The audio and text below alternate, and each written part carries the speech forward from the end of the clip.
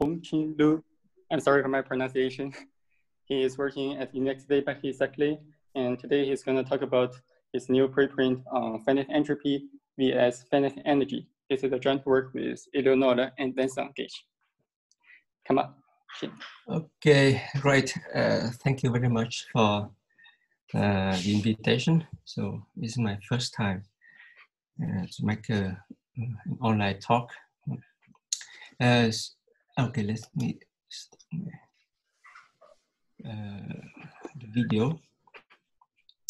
So this is a joint work with Eleonora, Nezza, and Vincent Guedj that we just posted it on an archive this morning. Let me move on to the introduction. You can take the full screen. So. Sorry. So you can make the full screen of the beamer. So.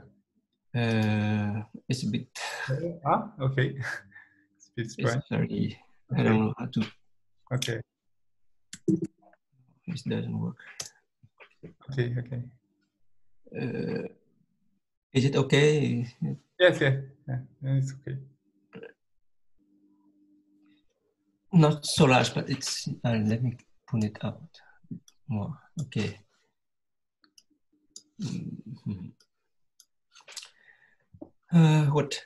So the setting is that we have a compact Kähler manifold of complex dimension n, and omega is a Kähler metric, and the search for Kähler-Einstein or canonical matrix, Kähler matrix on NX is of crucial importance in the recent years, coming back to Kähler-based conjecture and Yau's solution in the 70s. So in the variational approach, one can view these canonical matrix as certain critical points of functional energies. So in the Kähler-Einstein case, the Kähler-Einstein metric maximizes the Ding functional, and in the Ding functional, the leading term is the Monge-Ampère energy. For a constant scalar curvature Kähler matrix, the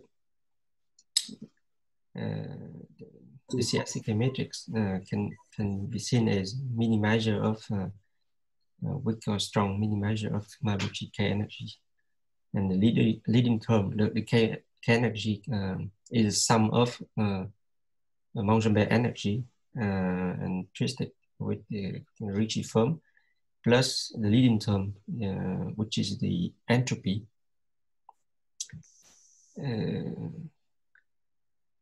The story of this work started from the work of Berman, Buxom, Eiziger, Guedj, and Zariahi in 2011, I think, and was accepted 8 years later, the first appearance on archive on Cran Journal. And they proved that if the Monge-Ampère measure of omega Paris-Saclay function has finite entropy, then this is in the function, and the potential is in the class E1. It has finite E1 energy, and in their proof is that they don't have a sharp index here, so they should have something better than E1, and we try to compute a few computable examples, for example, radial singularities and divisorial singularities, and we see that in these examples we should have some EP with P greater than 1, strictly greater than 1, and this P depends on the dimension of the manifold n, depend on n, and we confirm this in this in our work that I'm talking today. The first theorem: if the Monge-Ampère measure of U, I will recall what does it mean? Monge-Ampère of U with U is with U in the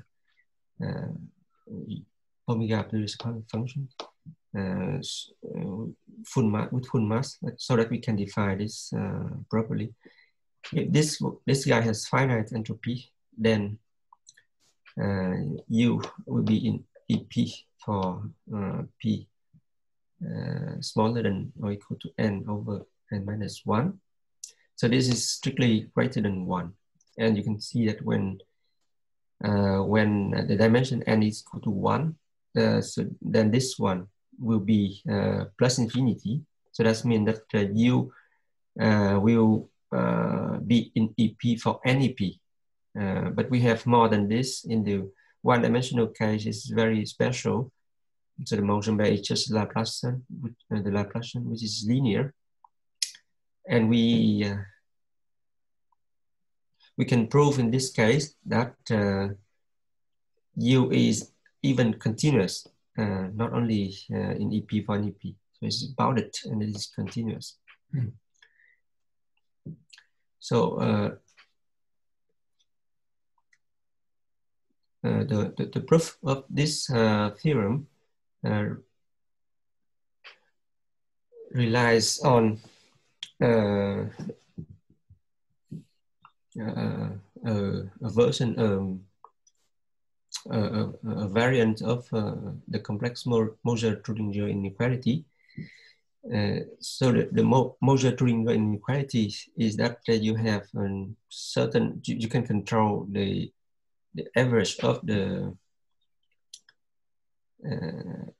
exponential of functions if you can control the mass of the Laplacian or the gradients or something like this.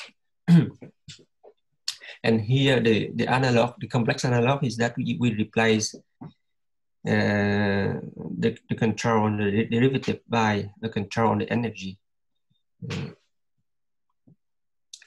So the theorem is that if you have P positive and Q is 1 plus P over N, then you can find two positive constants, small a and big A. So that this is true for every U in EP with supreme normalized by supreme over X is -1. So the normalization is just for convenience. Of course, it's not true if you don't normalize, because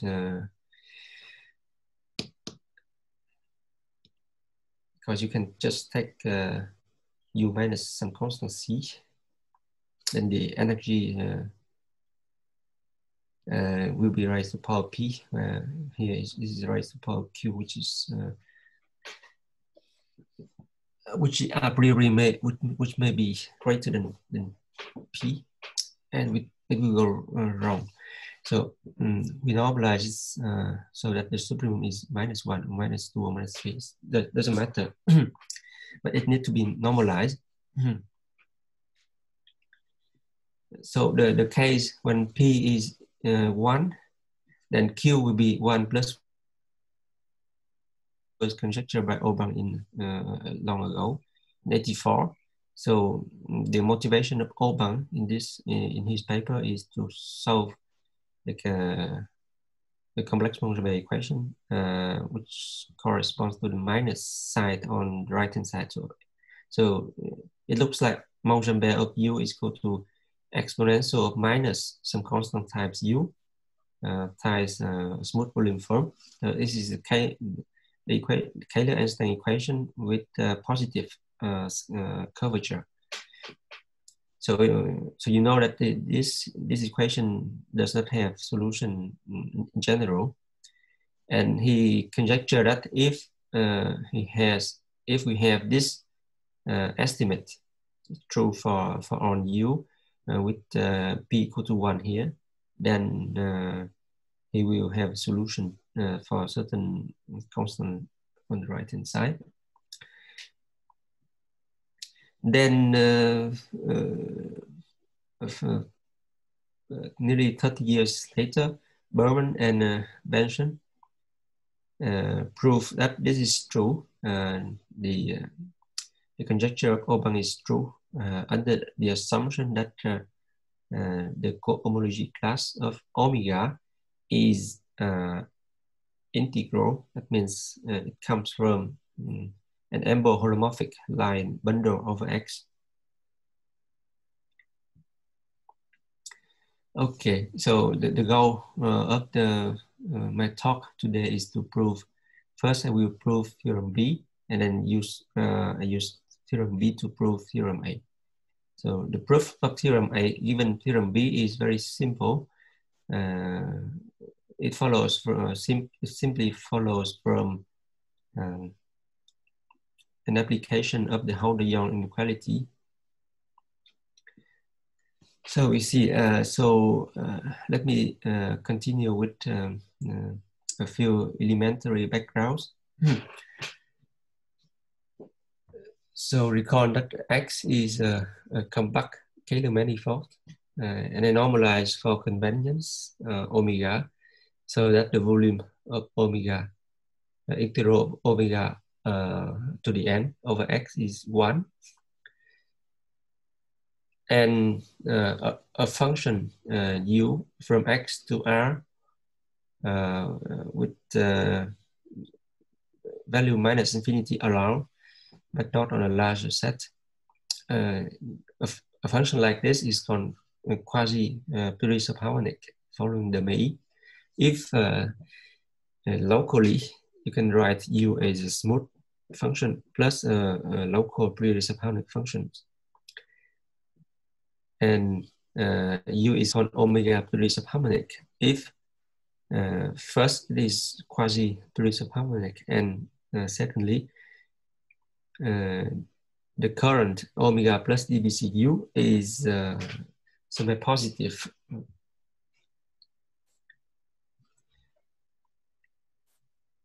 Of course, the function minus infinity identically over X by convention, it is omega plurisubharmonic. But I will rule out this function. I will not consider this minus infinity just for notation. So I let p + x omega denote a set of all integrable omega basis functions. But I just rule out throw away the function which is identically minus infinity. So let's now define the complex Monge-Ampère measure of u. So if u is smooth, then omega u to the n is just the Guedj product n times of omega plus ddcu. And omega plus ddcu is just a positive 1-1 form. And then you take the n product, the Guedj product n times of it with itself. You will get a n form, an n form. So this is volume form on X, positive volume form on X. If u is bounded, then the definition is more complicated, and it is the definition of Bedford and Taylor. So you define this as a measure by induction.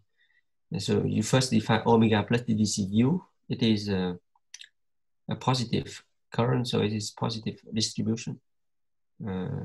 So again, it can be written as so it has measure coefficients, and you multiply it by u, you get another distribution, and you take ddc and u omega plus ddc equals this, and you do approximation, prove that this is again positive and closed, and then you repeat the procedure you will get at the end you will get positive measure, positive random measure. And if the U is bounded, and by stock U, and by the definition, you can prove that the total mass of the Monge-Ampère of U is the same as the total as the volume of omega, or a normalized omega, so that this is 1. Therefore, this one is also 1. For unbounded Omega-Paris-Saclay functions, it's known that we cannot define the Monge-Ampère measure in a naive way. So there are examples due to Segren that there are some Omega-Paris-Saclay functions. In the local case, there's some Paris-Saclay functions which is unbounded. And if you define the Monge-Ampère measure in a naive way, then it will not be, it will have infinite local mass. So it's not a measure. So the problem here is that is on the pluripolar set. So to get rid of this, one possible definition is to throw away the pluripolar set U equal to minus infinity. So you approximate U, the function U, by max of U and minus t. So U is omega Paris-Saclay, and minus t is also. You take the maximum term, you get again omega Paris-Saclay function, and you can define this guy as a positive measure by Bedford and Taylor. And if you look at the limit of this measure, then it will not converge in general. But if you cut out only the part where U is bounded, U is greater than minus t, then you can prove that this sequence measure conversions. But even more than that, the limit is increasing. So this sequence in t is increasing, and you see that by stock, this guy, the mass of this guy is smaller than 1, and you cut it out, so the mass of the whole thing here is smaller than 1. And you can take the limit. So you can take the limit when t goes to plus infinity to get a positive measure. And this mass can be 1, can be strictly smaller than 1, and can also be 0. And we say that U is in the finite, in the full mass class E, beautiful E, if the mass of the Monge-Ampère measure of U is 1. So there is no loss of mass here. Example of functions in E, there are many examples of this, and it's very easy to construct functions in E.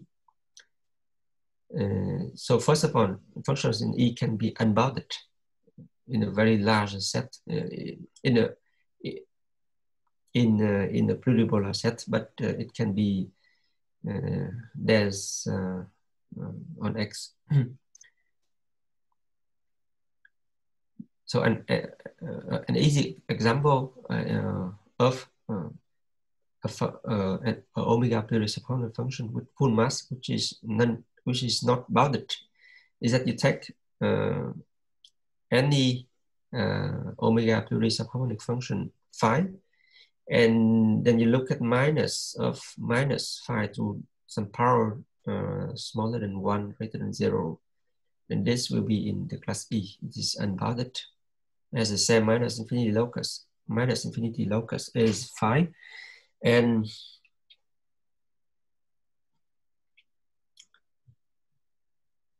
you can prove even more that this construction gives some function in the class EP for some p greater than 1. So here, U is in EP for P is greater than 1, 0. If first of all, U is in the full mass class, and U is in LP with respect to the measure of the Monge-Ampère measure of U. So the integral over x of U to the power P times Monge-Ampère of U is finite. Okay, so let's move on to the entropy. So if I have two, yes. I have one question. So could you repeat your example for you is in E and which is not smooth. So could you start out, all right. So could you repeat your example? Yeah. So here. So I take any phi. Yeah. Omega Paris-Saclay, omega Paris unbounded, and divide U equal to minus. So let me phi smaller than -1, minus 5.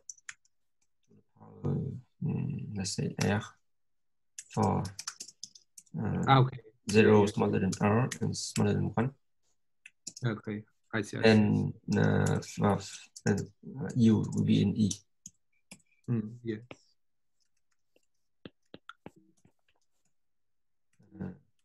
Okay.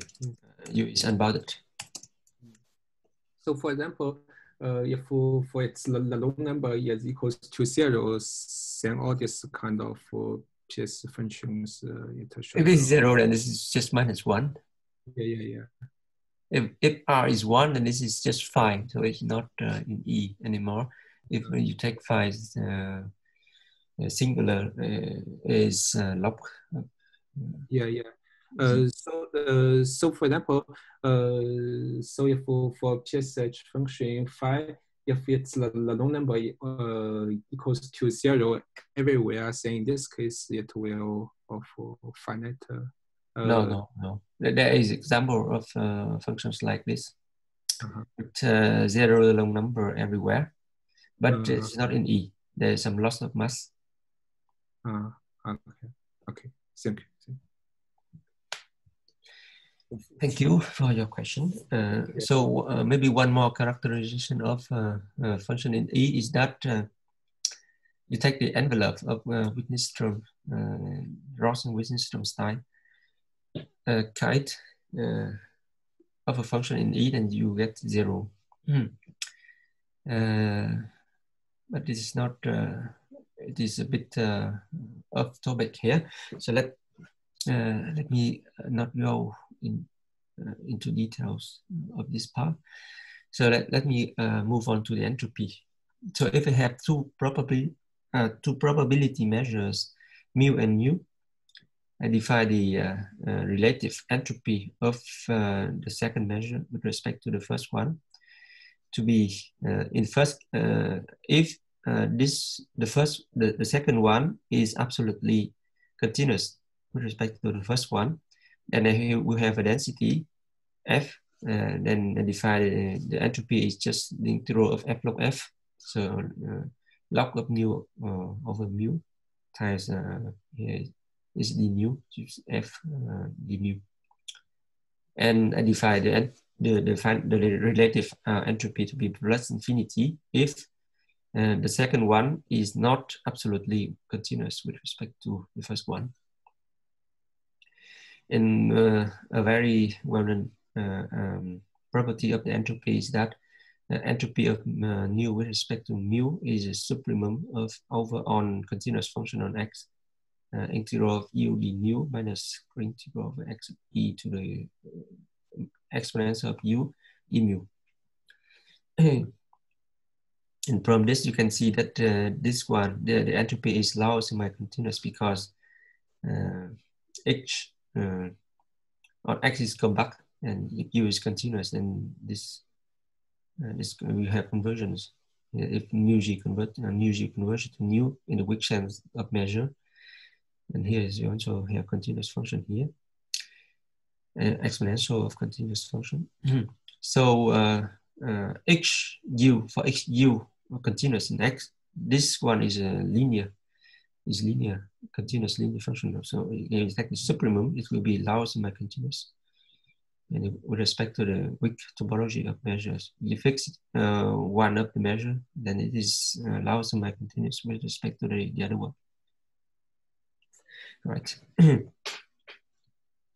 And on X, I denote ENT just for convenience, that ENT X omega to be the set of all omega Paris-Saclay functions, so that the entropy is finite. So in particular, a function omega precise in entropy, in finite entropy, a class should have a density. So it have at least n1 density, but we ask more. So that f, if the density is f, then the integral of f log f should be finite.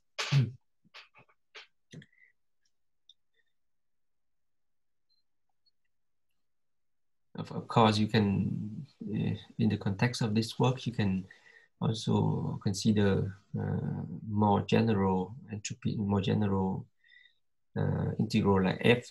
Instead of asking f log f, the integral of f log f to be finite, you can ask the integral of f times log f to the power, to some power to be finite. So let's do some computations through easy examples. So first, I consider a very easy case where we can compute, and there are many cases we cannot compute. So I take Cn a chart in Pn, and the Fubini study metric is EDC of log 1 plus Z2 square, Z square. Maybe there is some normalization here, but let's don't care about this. And then I take a convex weight here, composed with the log of Z, and I compute the Monge-Ampère of this guy, and to see in which energy class U should belong to, if we assume that U has finite entropy. And so in order to have a function which is defined on Pn, you have I make some artificial construction here, but it does not affect anything. So when you compute the Monge-Ampère of this U, and to decide whether it is in finite entropy or finite energy, the place where you need to focus is near zero. So I define a phi in this way and extend it in a proper way, so that we have a omega precise function on Pn, which is smooth outside the bond, the unit bond, and in the unit bond it is like U. It is like some convex weight composed with log of Z. And let me compute the Monge-Ampère. First, DDC of U. You will have something like key pi type m of Z, type DDC U, plus key 2 pi type du plus DCU. So you have something, when you raise to the power n, the second part, the part with the second derivative, if you take power 2, it will be 0, because this du was dcu. If you take du was dcu and you take power 2, it will be 0. So and on the other part, you take to the power n, it is just log, so it will be also 0, outside 0. So so the Monge-Ampère will be something like the first derivative to power n minus 1 times the second derivative to power n, to the composed with n, with log, and divided by z2 power 2n. Then you consider the entropy of this measure with respect to omega n. So it is just the integral of this guy times log of this. So what here is something like log, and here is again log, and this is z. When you take log of the whole thing, the dominant term will be log of z, which is on the denominator. And then you have finite entropy if and you make a chance of variable. So here you define t to be log of z. Then you have that the entropy is finite if the integral from minus infinity to some negative constant here. It does not matter what we take here. We can take minus 1 or minus 2. So the entropy is finite if this integral is finite. And you take the EP energy. So EP is just EP of u is just integral of u to power p with respect against the Monge-Ampère measure of phi. So phi here it has finite p energy if you have key of t to the power p times key prime to power n minus 1 to key to prime of t. The integral of the whole thing here is finite. Now take key very special type. So key of t is minus t to the power alpha for some alpha from 0 to 1. And then phi is in EP, if and only if. So you replace key t to be t to power alpha. So here we have t to power alpha p, and here key prime will be alpha minus 1 here. So n times alpha minus 1, and key 2 prime.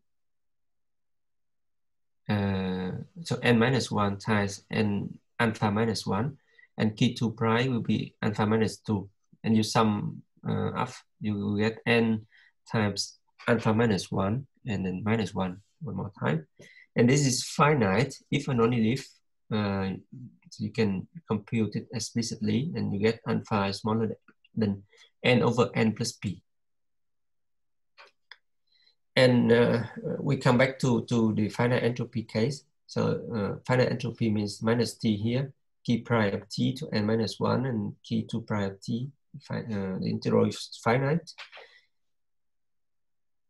Then the computation will show that Monge-Ampère phi has finite entropy if and only if the integral of minus t to power n times alpha minus 1 is finite. So it is the case exactly when alpha is smaller than n minus 1 over n. So if p is greater than n over n minus 1, then you can choose alpha between n minus 1 over n and n over n plus p, so that it will have finite entropy, but it will not have finite energy, EP. But in the computation here, we see that the finite entropy condition implies that you have finite energy EP with p smaller than n over n minus 1. And it also shows that the exponent n over n minus 1 is sharp. Okay, how about divisorial singularities? So the second case is when you have a smooth divisor on X, and you consider phi to be a convex weight composed with logarithm of S of the here we fix a Hermitian metric on the line bundle associated to the divisor D S, and phi is key composed with log S, and you compute the Monge-Ampère phi is key prime times DDC of log, which is just 0, which is smooth. And then you have key 2 prime times ds Wedge DCS, and this is the only singular term which remains in the computation of the Monge-Ampère measure of phi.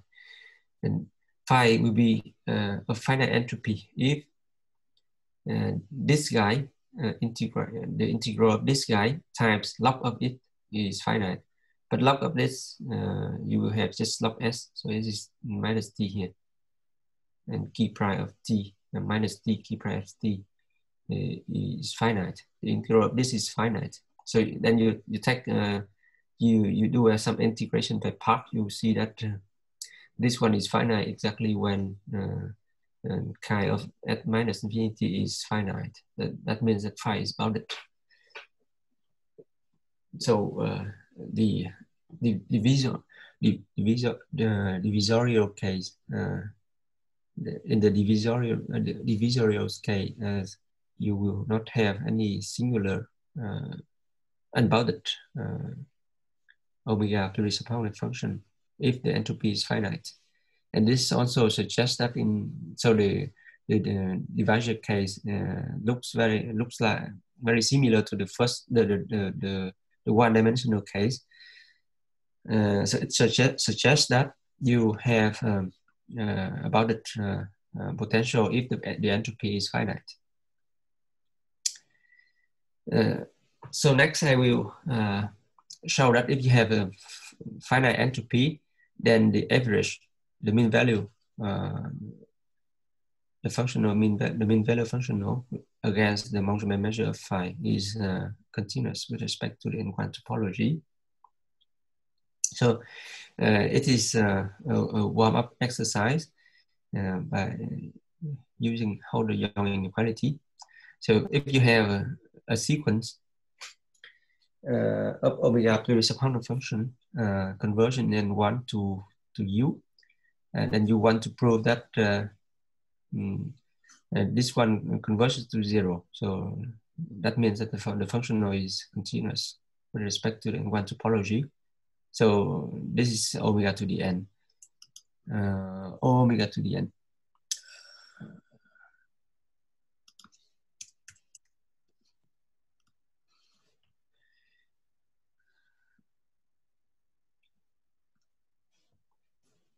And you use Hoang-Chinh, so you have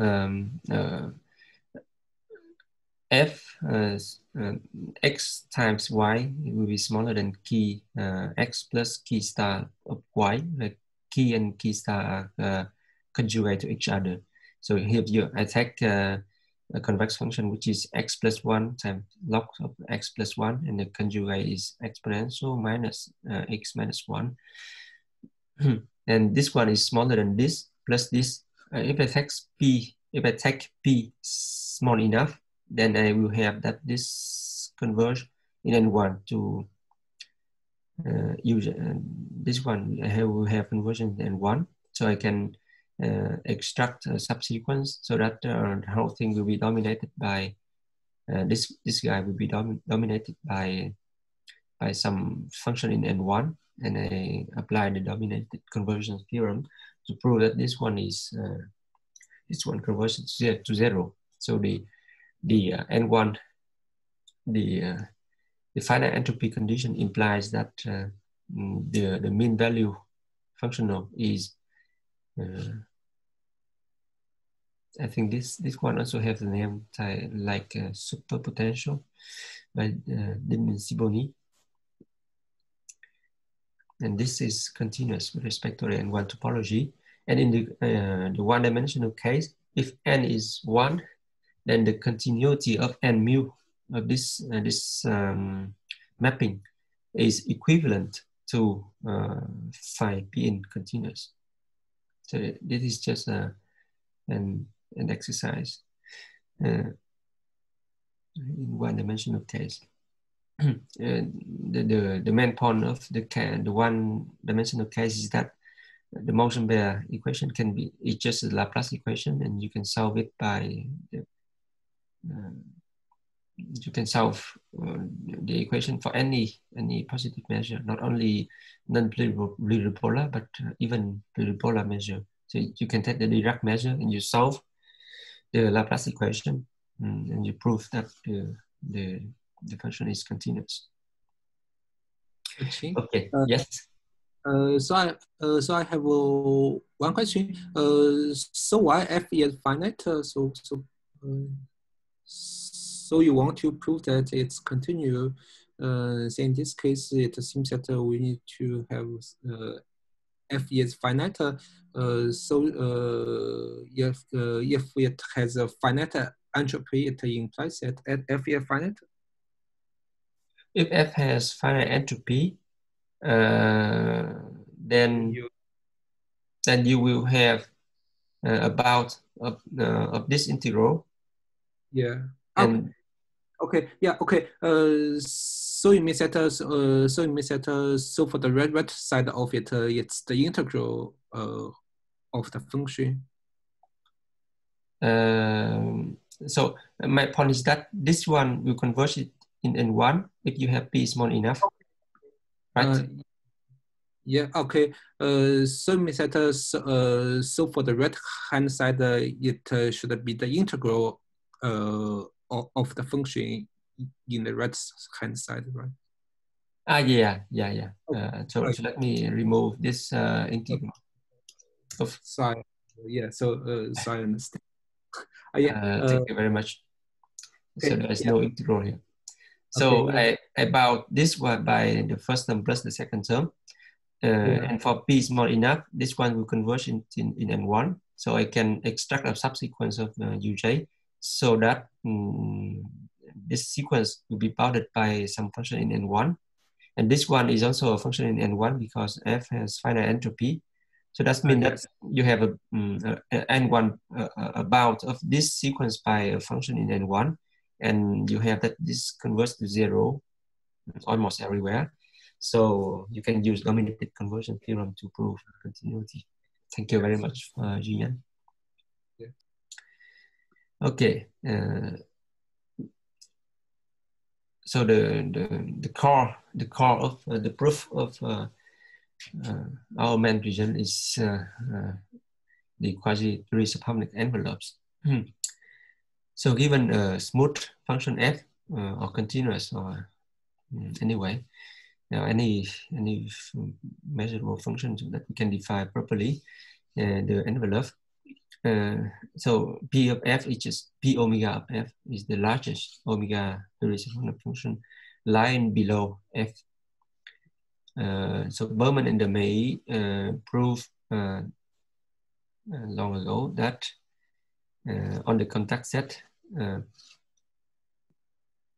Pf equal to f, we have that omega plus ddcf is semi-positive, and you have this identity of the motion measure. So the proof of Berman and May in their paper on 2002 need to be needs some careful revision, but Berman has proposed an alternative PDF proof by using his beta conversions method. So he solved the equation for HF.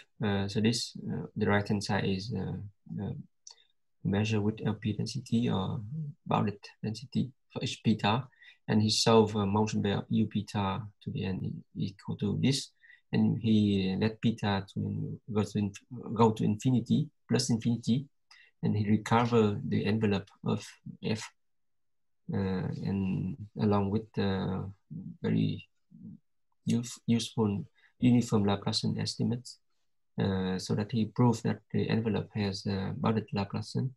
And his proof has been used by many others to prove C11 regularity of the envelopes in geodesic and solutions to regenerate complex Monge-Ampère equation on manifolds with boundary and so on. So this is his foundational paper with a lot of interesting applications, important applications.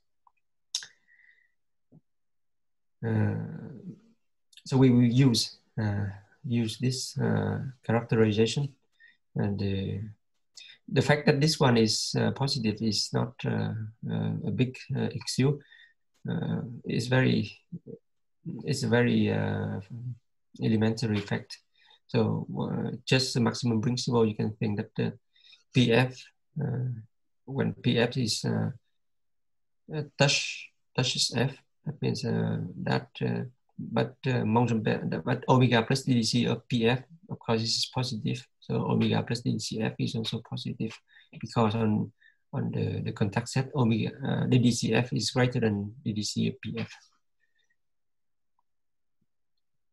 Okay, let's now go to the proof of theorem P. So I fix P greater than 0, and I denote Q to be 1 plus P over N. And we want to prove that for smooth, for U in EP, but I can do approximation, and I use Fato's lemma to pass to the limit. So I can assume here that U is smooth, and the supremum of U is -1. And I want to prove that this one is bounded by a uniform constant A. So my naive, very naive idea is that I look at this guy is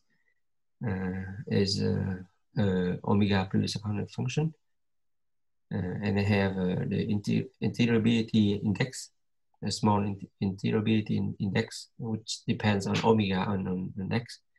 So that yeah. So I have two constants, c, small c0 and big c0. So that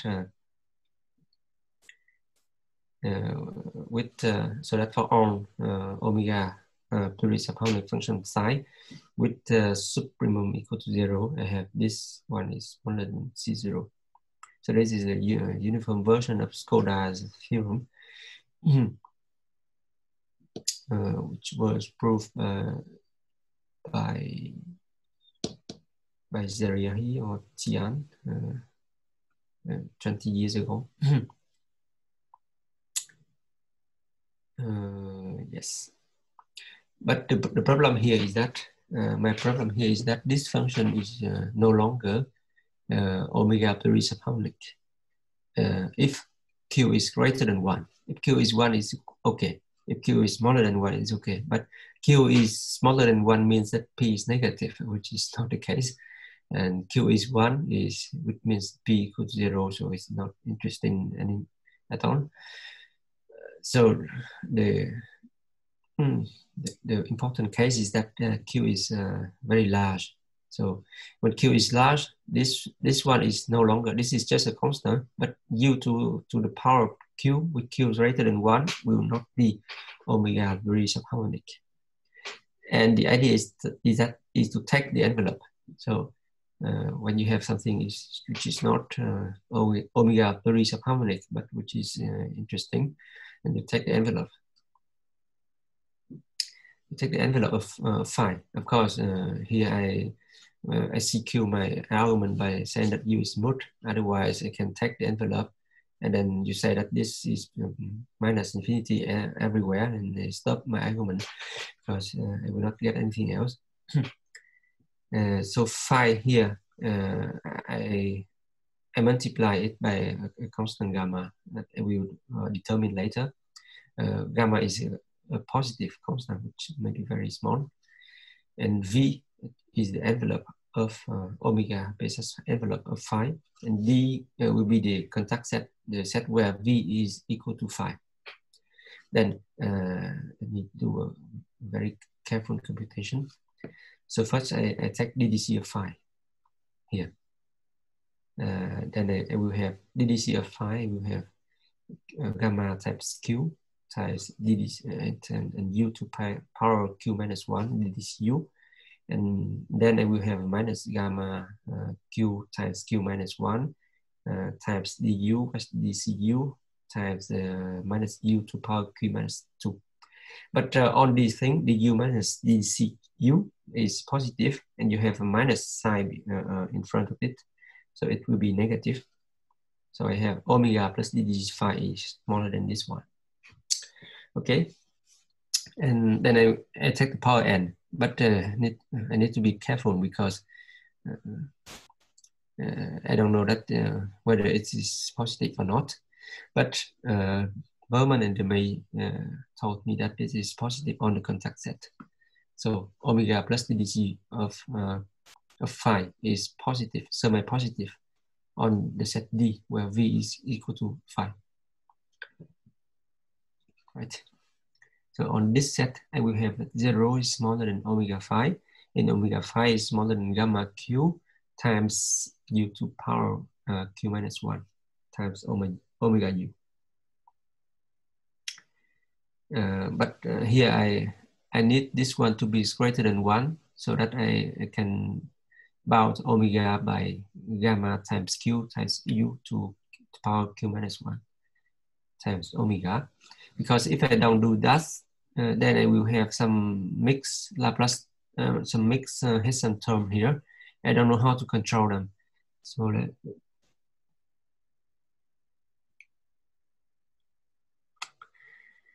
right. In fact, I can control the mixed Hessian term by comparison principle. But here, I need to make the argument a bit simpler by only looking at this level set. So on this level set, in the intersected with the contact set, I have that omega phi is semi-positive and dominated by this guy. Then I take the power n, take Monge-Ampère of V. On this set, I know by Berman and Demey that this one is supported on D. So this is just the Monge-Ampère on D of omega phi to the n. So I have equality here, but I made inequality. And here, again, I replace, because this one is positive, and I can raise to the power n. I get omega phi to the n is smaller than this one. Gamma to the n, q to the n, and u to the n, q minus 1. Q minus 1 times n is just p, because p is 1 plus q over, q is 1 plus p over n. So this one is just p, omega u to the n. So you recognize that this one, when you integrate it, you get the energy. Okay.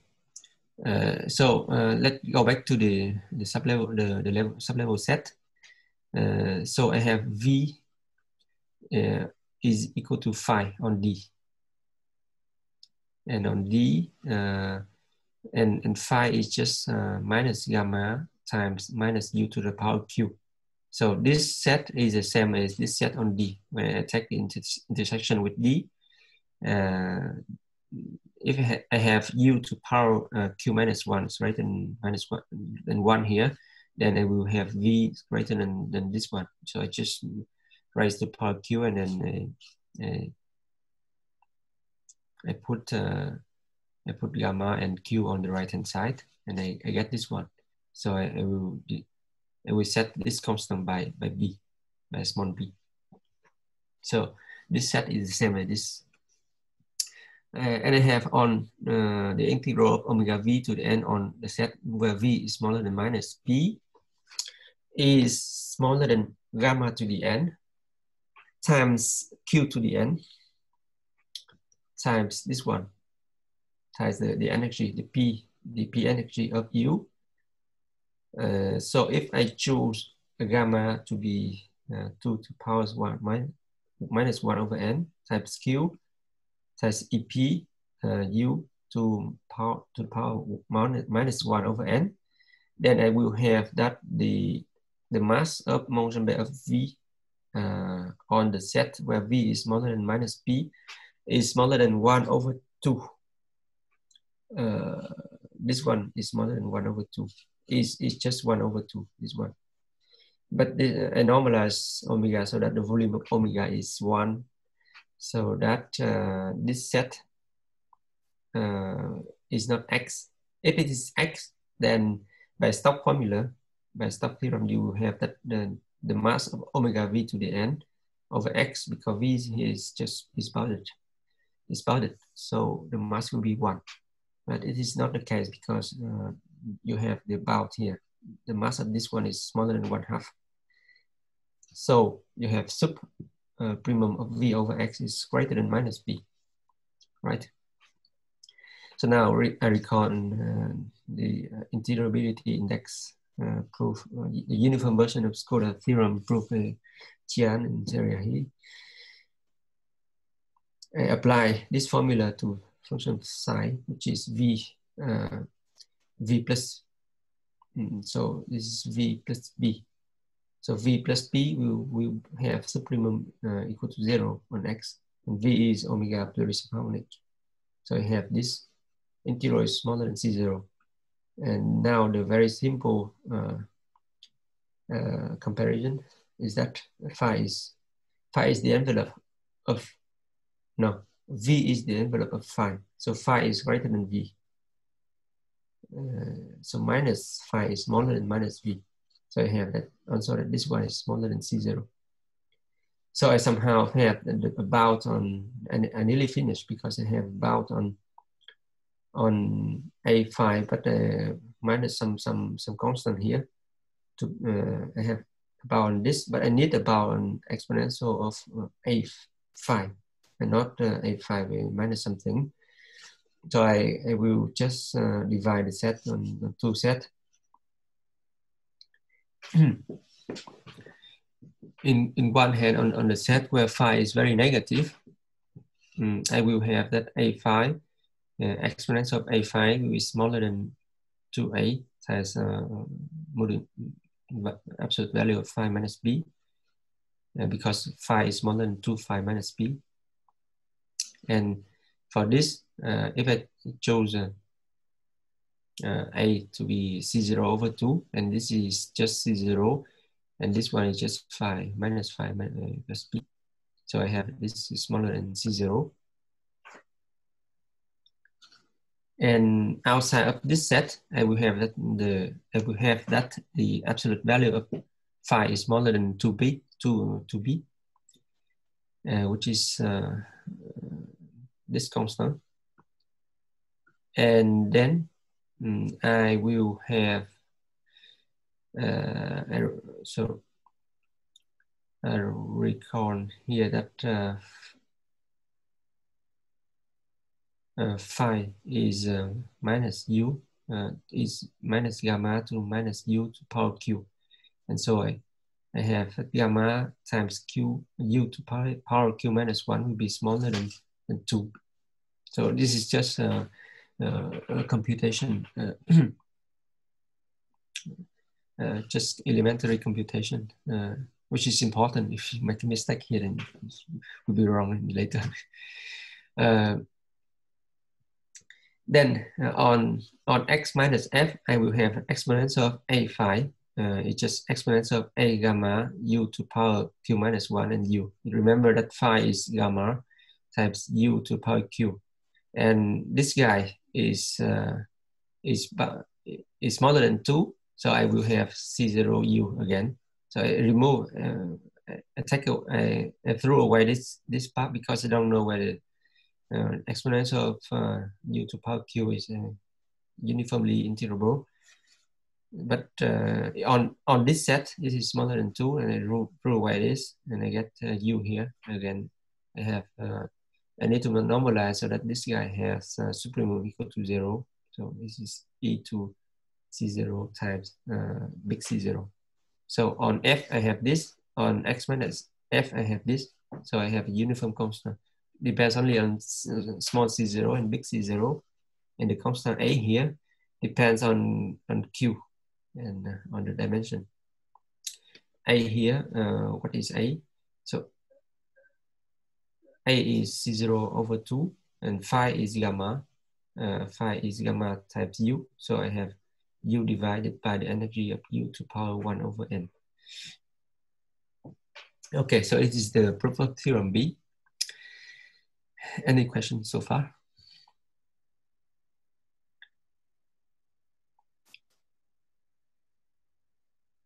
Okay, so let's now prove theorem A by a very easy application of the Hoang-Chinh inequality.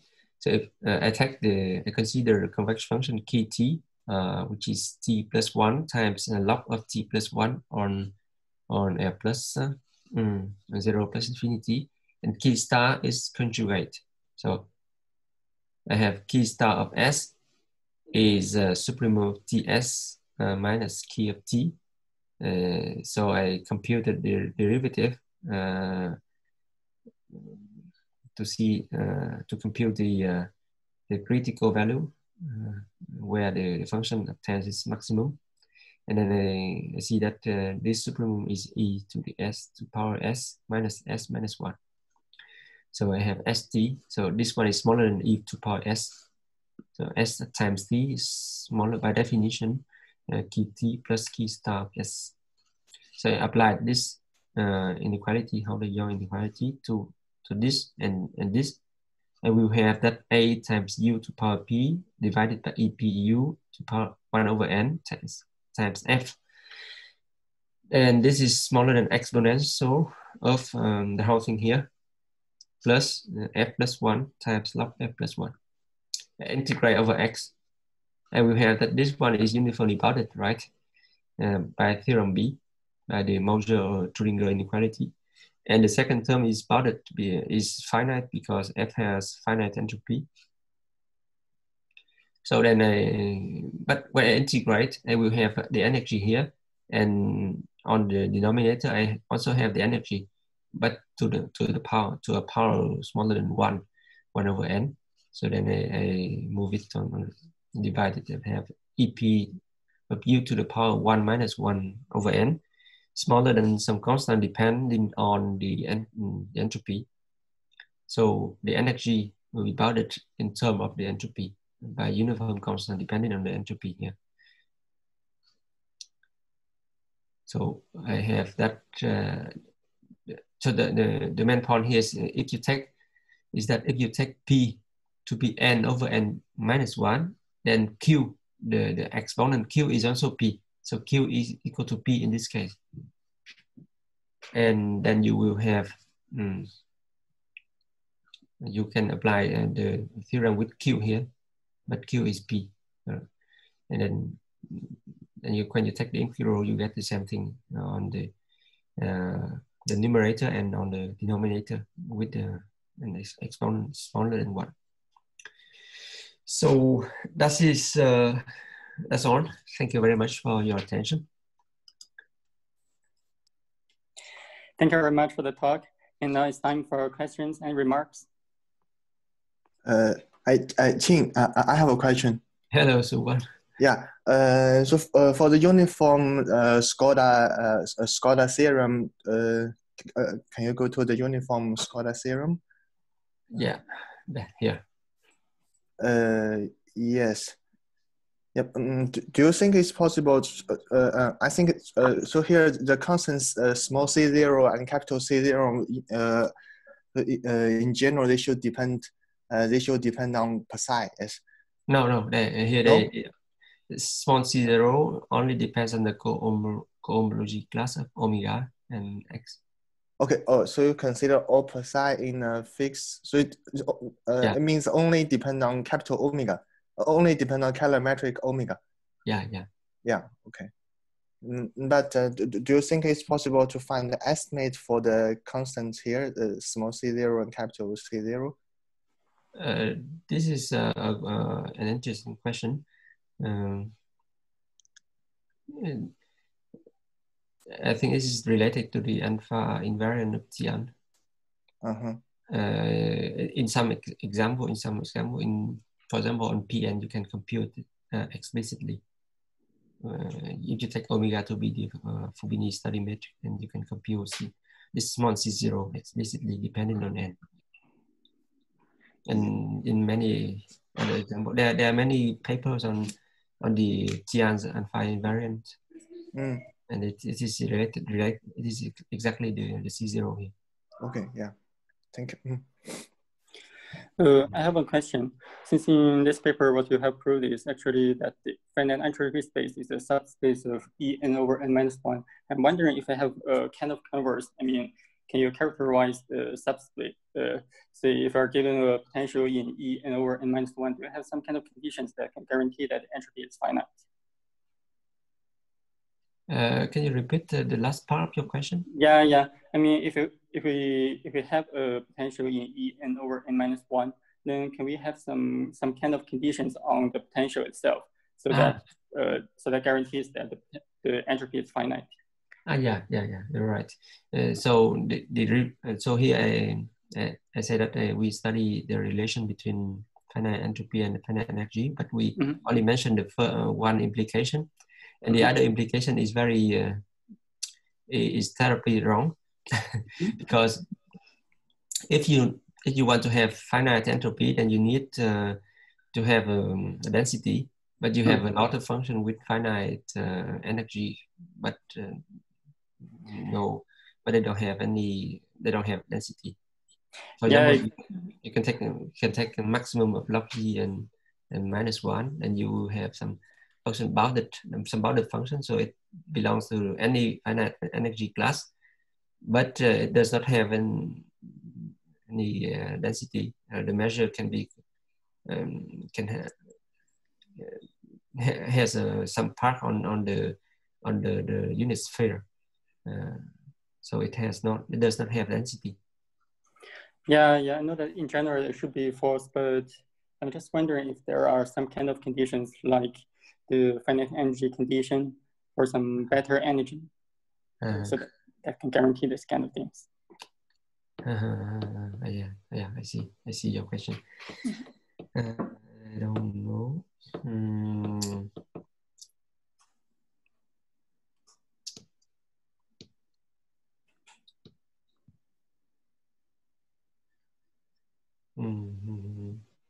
No, I don't know. I don't know any such condition.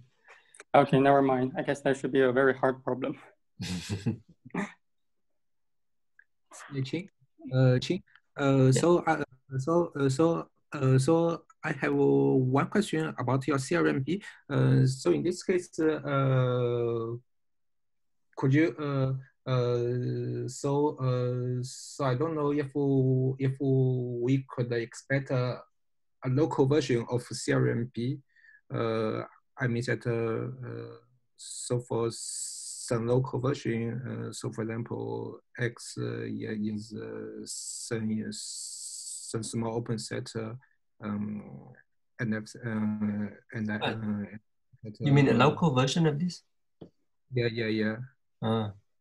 Yeah, if you can replace X by some hyperconvex domain, bounded hyperconvex domain, and you replace this energy by Lagrange type energy, you will have the same kind of inequality. And we also treated this question in the paper on Akka this morning. Okay, I see. But I didn't prepare to talk. I think 1 hour is enough. This is enough. Thank you. Yeah. But we have a similar estimation with optimal constant A here for when P equal to 1. But for P is greater than 1, we don't know whether our constant is optimal. Okay. So in this case, so it means that we have also uniform control of this one for the small a and some big a. Yeah. This a we have we can choose a depending on q on n and on the integrability index c0. We don't know whether it is optimal. Maybe it can be improved. I think it's not optimal because we on the way proving this we have thrown away many interesting things. Yes.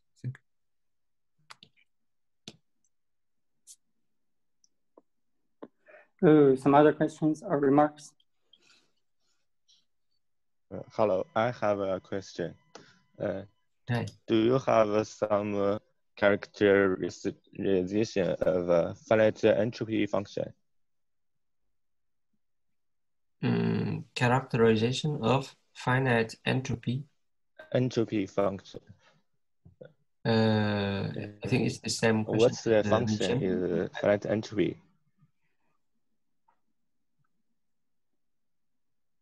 Not using the definition.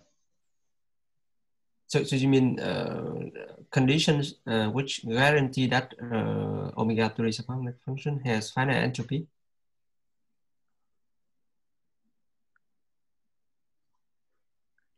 Hello? I mean, if I have a function, how to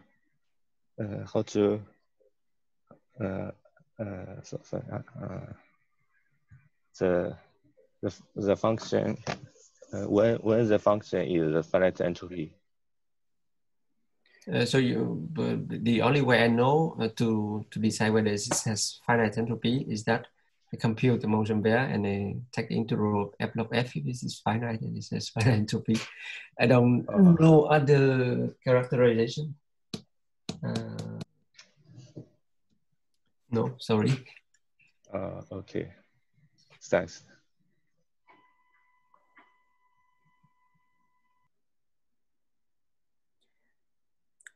Other questions or remarks?